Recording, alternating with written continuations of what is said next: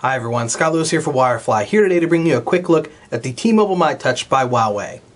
The T-Mobile myTouch by Huawei is replacing the T-Mobile myTouch by LG, which is right here. So I wanted to compare the two just quickly so you can see the differences.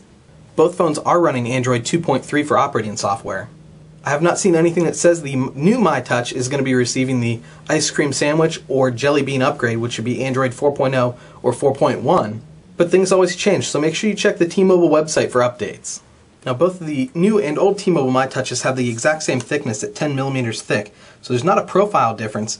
Now the displays are a little bit different.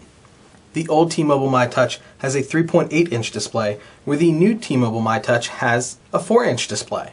They have the exact same weight, they are both 4.1 ounces, so the profiles are identical, the screens are just larger on the new T-Mobile myTouch versus the old. The resolution on the new myTouch is 480 by 800, which is the exact same resolution as in the old myTouch. With that being said, the new myTouch has a slightly smaller pixel per inch density of 233 pixels per inch versus the 246 pixels per inch that the older myTouch had.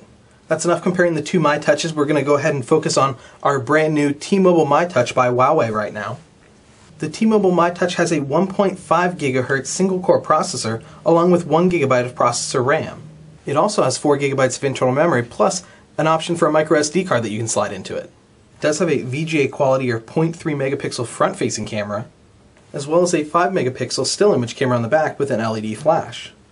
Let's go ahead and continue our tour real quick. We have the 3.5mm headphone jack, along with the power and sleep button, the camera shutter button, the micro USB charge port, the volume up and down rocker switch, and then on the back, we have our battery. We have a 1,500 milliamp hour battery. And you can see our micro SD card goes right there, along with our SIM card.